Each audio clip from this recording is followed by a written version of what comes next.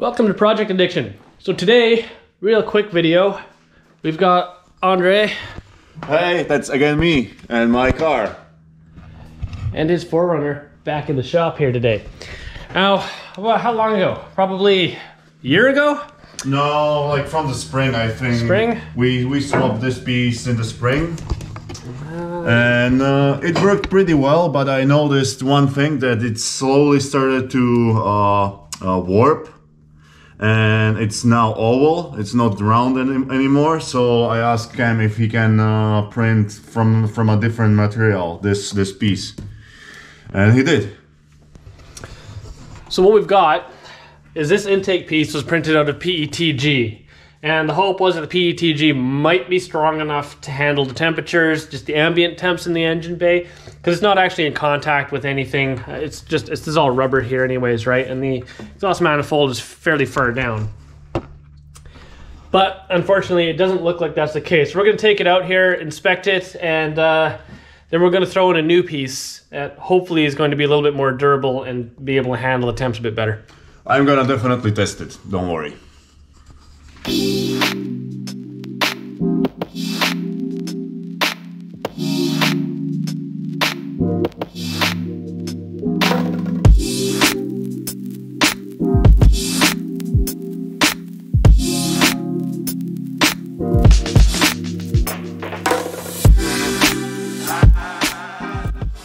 Yeah, I don't know if you can see on the GoPro, but it's definitely not round anymore.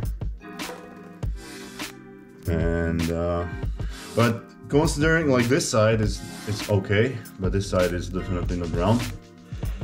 But honestly, I thought it's gonna warp or bend even more under heat. So yeah, not bad, but this is gonna work even better, the new piece. So we've got the part out, and like Andrej was saying, the ambient temperature was enough to start deforming the PETG.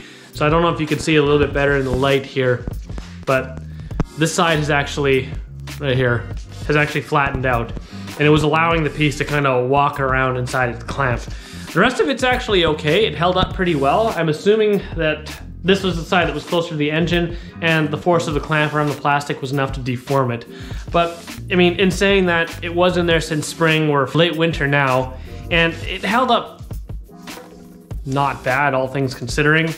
But obviously, that was causing a vacuum leak and some potential rough run issues. So we're swapping it out with this one here. Proper round. It's actually printed a little bit thinner than the PETG unit, but this one's been printed out of ASA. ASA has a much higher temperature rating to it, so it shouldn't have any problem at all in the engine bay. The problem was trying to print it in ASA originally was very difficult because I didn't have an enclosed printer, and every time I tried to print it, it would warp. So now that I have an enclosure on the printer and I've upgraded my power supply, I was actually able to get the unit up to 100 degrees like I need to on the bed temp, and it didn't warp, and we actually got a successful print out of it. So I've already tapped this. We're gonna swap over the brass fitting, get it installed, and we'll do another test on this one and see how it is in a year. Okay, so back with the new part.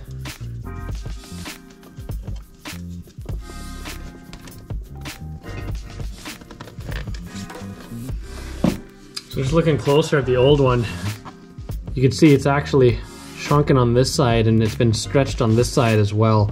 So the whole piece is kind of curving like that.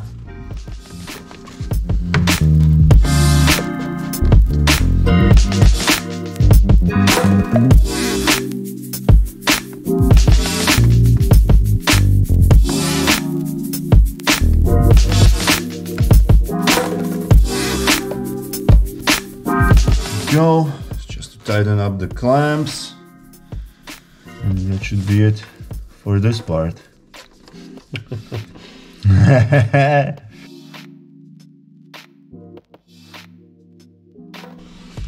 Sweet, like new. It is new. So as you saw, the new one was a lot harder to put in than removing the old one was, and that shows actually how much the ends of this of the old one had compressed. So I've seen a lot of guys asking will PETG work under the hood? And I've seen a lot of guys saying, yes, PETG will work under the hood. That's a lie. And I think this is pretty good proof of that. This part is just in ambient engine bay temps. It's not touching anything that's hot, and that was enough to distort it. The part didn't fail, but it still deformed enough that it did cause engine problems, and if left in there, it probably would have caused a lot more problems. I mean, it was already starting to get a little bit of a vacuum leak, and that was just gonna get worse and worse and worse. So, would I use PETG under the hood again?